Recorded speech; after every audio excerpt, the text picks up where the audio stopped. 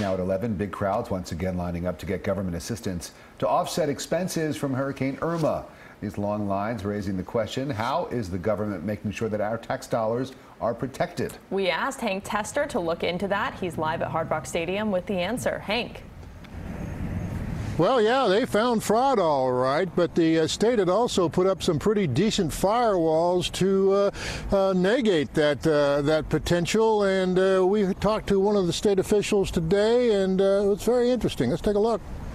The DSNAP program has rolled to an end. 4.7 million Floridians received federal aid, a credit card-like voucher to make up for lost food due to power outages and lost wages during and after Hurricane Irma. $1.3 billion now in the hands of those eligible.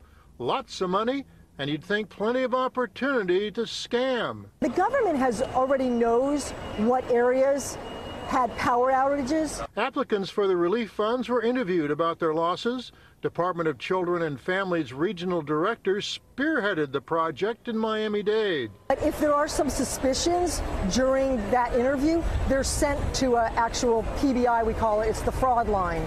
And then a more in-depth interview is conducted.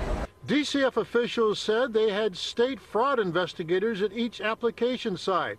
And as of last week, they'd stopped nearly $10 million in suspected fraud. In addition, when they leave with their card, the card is not loaded at that point with any money. It's useless at that point. It takes 72 hours for it actually be activated.